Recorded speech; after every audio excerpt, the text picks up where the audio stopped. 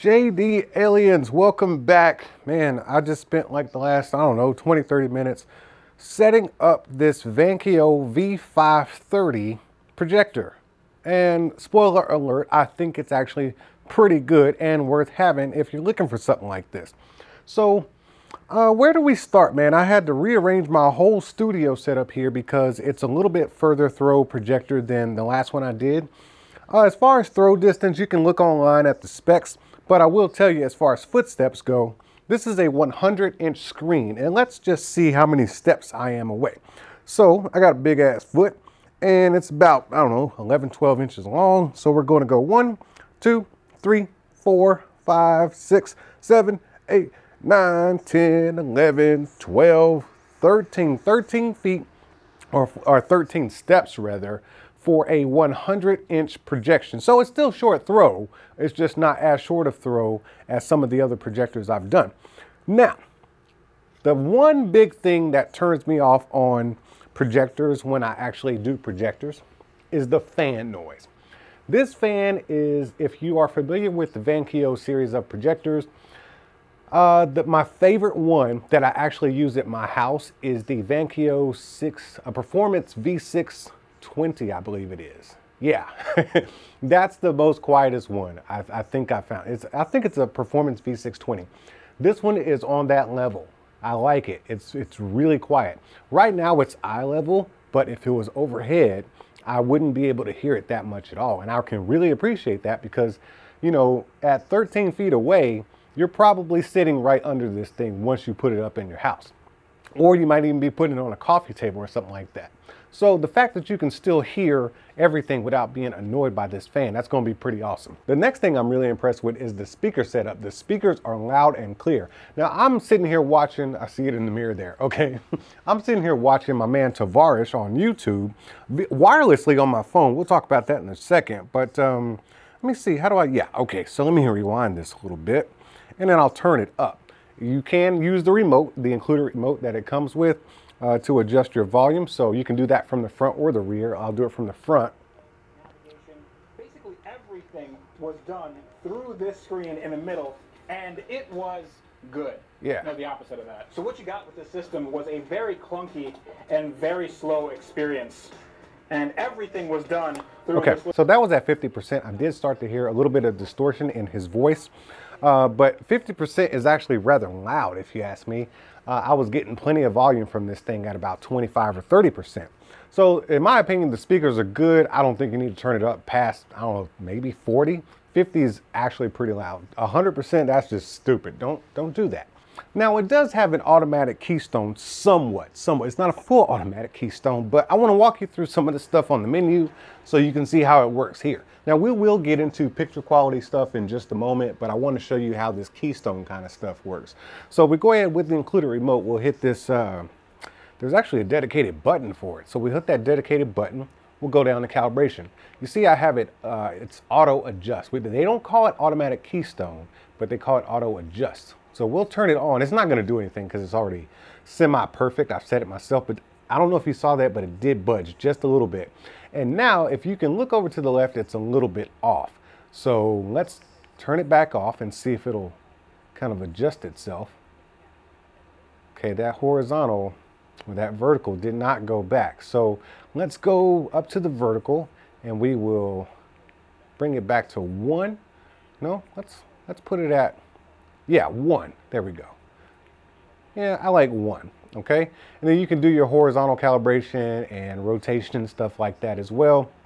I just did it manually because the automatic is okay, but if you want to fine tune this thing and get it just where you need it, because you know I got this thing set up on a tripod and I got a mobile screen here. I felt like I was really challenging the automatic keystone, so I just decided to do it manually. So we got everything squared up, pun intended, and let's go back. Let's go back. Since we're in the menu already, let's go in here and look at some stuff.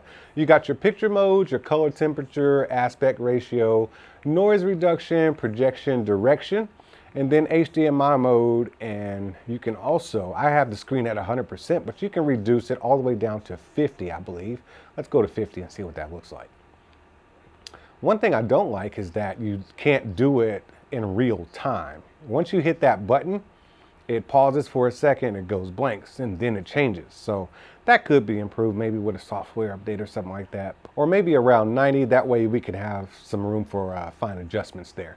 All right, let's go back into menu to see if we missed anything. Let's see here.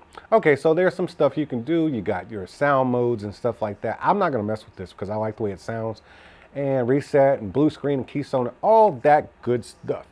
Now, a key feature in this is a 1080p projector, and it does have wireless capability, but not necessarily wireless streaming capability from something like, you know, like Netflix or something. It doesn't have like Android built in, but it will mirrorcast from your phone, whether you have an Android phone or an iOS device.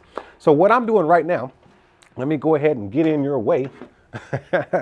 I'll get in your way. You see right now, I am streaming YouTube. This is Tavares, and he is showing us this raggedy BMW he bought. Now you can see right here, I am actually doing this on my phone. Let me skip forward a little bit. And yeah, this is all being done wireless. And you know what? I don't see any lag. There was some at first as it was calibrating itself, I guess. There was some audio glitches and stuff, but I'm not getting any lag from this thing. As far as what we're seeing right now, you know, that initial, you know, setup, you might have some lag or some audio dropouts, but it's going to correct itself almost instantaneously, and then you're going to have a great viewing experience. So I'm streaming this from YouTube directly.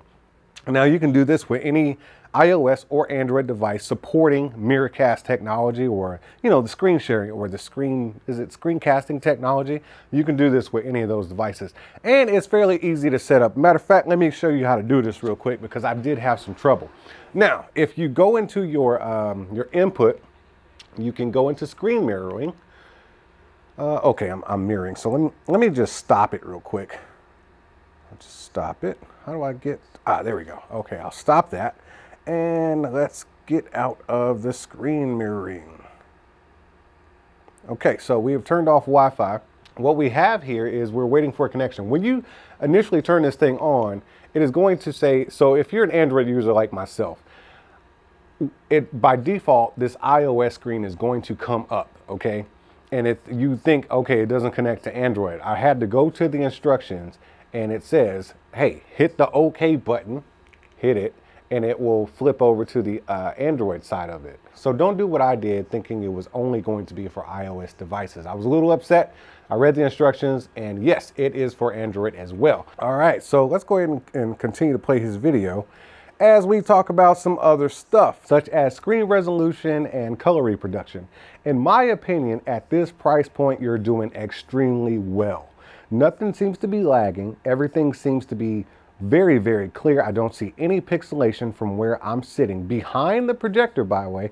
I'm probably about 14 feet away from this screen and about 1 or 2 feet away from this projector in the back. And everything is looking good to me. I don't see any pixelation. Now the color reproduction, that's kind of gonna be up to you because you can adjust it, but what I'm seeing right here, it doesn't look overly saturated. Okay, maybe slightly overly saturated, but it's nothing that's a real turnoff. I haven't felt the need to actually adjust anything. I'm okay with what I'm seeing right here. And we're talking about a $200 to $250 price point for a kind of a portable projector, if you will, because I have this thing on a tripod. So you can set it up at your house if you want to as a permanent. This would be a good solution, especially with the noise, the lack of noise. I think you're going to have a good time watching this thing. It's got a lot of utility here too. I'm looking at 2 HDMI ports, a USB port, an AV in, and a headphone jack, and a memory card slot. So if you want to take this thing camping or set it up as a permanent solution in your house or take it to the office, you got all the ports you need, man. Now, before I go, I want to bring to your attention that this is a moderately lit room. You can see I got the lights over there over to the right, and we have a series of windows over here to the left, which is letting in a lot of sunlight, even though the blinds are closed. So what I'm going to do now is, hey Google, turn the couch lights off. So the couch lights are off, but I still have these windows open, and you can see how much better and more crisp the picture got. I mean, we're talking about a mildly lit room, that was casting that kind of, this projector was casting that kind of image. I'm very impressed, man. This is a great, bright picture. I think you're really gonna be able to use this thing in an office environment and even watch it in the daytime, provided you know, at least close your mini blinds or your curtains or something like that. I wouldn't suggest, you know, direct sunlight hitting your screen. But yeah, man, this is gonna be a great solution for you to watch whatever content you wanna watch, however you wanna watch it, whether it be outdoors, you know, you gotta run that extension cord, or in your house, or in an office setting. Either way, I'm no expert in this kind of stuff, but what I do know is, I kinda like this projector, man. This is good right here. If I wasn't using that V620, this one would definitely go up in my house because it is very quiet. It projects 100 to even 120 inch image. It looks great. And yeah, so y'all go ahead and get out of here. I'm gonna put my place back together and go make some more videos. But until I see you again, make sure y'all keep being good to each other, and I'll see you when I see you. Whoa, whoa, whoa. Let me get this straight. You sat through this whole video, the whole thing, and never once decided to hit the subscribe button or the like button? Man, it'd be the ones closest to you. I'll see how you are. Are you not entertained? Are you not entertained? Is this not why you are here?